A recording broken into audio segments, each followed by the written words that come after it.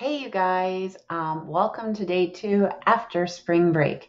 It was great to see everybody yesterday on our Zoom call. So we're going to look at what today's work is. It's Wednesday, so it's art day, and your art page is listed up here on the side. Here's going to be your link to all of your specials. Hopefully yesterday you worked on your Spanish. If not, you can go back to that today. So today's art, go on through there. For language art, you have a language arts activity today. You're going to click on this link, and there's going to be a page that comes up that's about, it's called a sentence surgeon game. And what that means is that there are a lot of errors written down, and you have the task of finding the errors and correcting them. There'll be 2 pages that show up. You'll retype the passage on the blank one with the corrections in there. It'll show you afterwards how well you did. Try to remember that number or post it on your reading page. Then there's a reading comprehension activity. It's about the age of exploration. It goes along with our social studies. And so what you're going to do is read that passage, read it carefully, take your time doing it, and then answer the comprehension questions and do your very best. After that, you're going to go to social studies. You're going to click back onto the American history page. It's going to be listed over here. And then what you're going to do, I'll even add a hyperlink for you.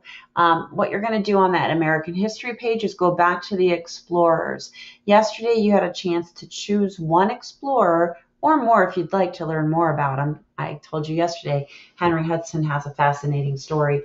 You're going to learn about the explorers, and then you're going to go to your own learning page, and you're going to fill out in the American history section something about that explorer.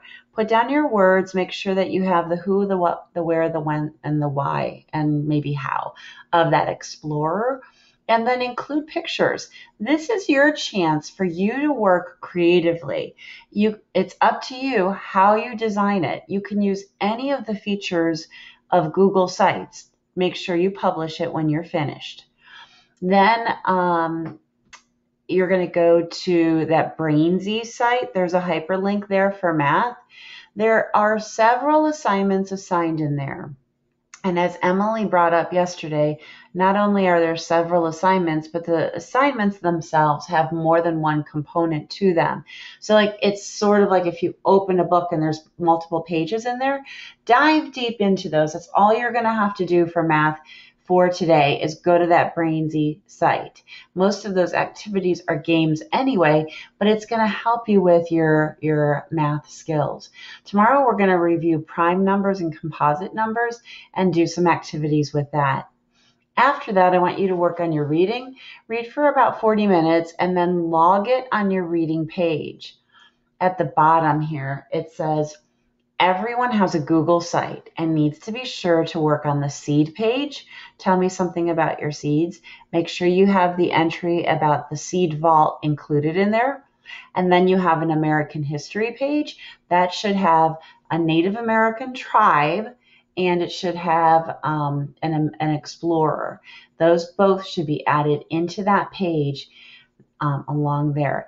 And then decorate it, design it, find pictures, whatever it is that you can do. This is your chance to be creative in your own way. All right, so that's it for April 15th. Down below here, we're going to have a Zoom on April 16th, and that's already posted there. All right, I hope you have a really good day. It was great seeing you guys today.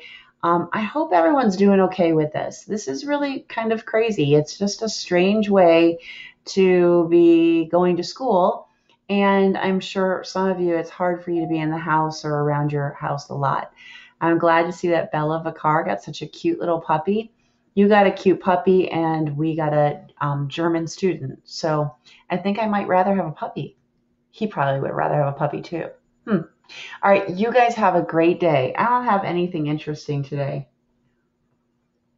Yep, nothing. Oh, I moved a chair in here. Do you see that? All right. Bye.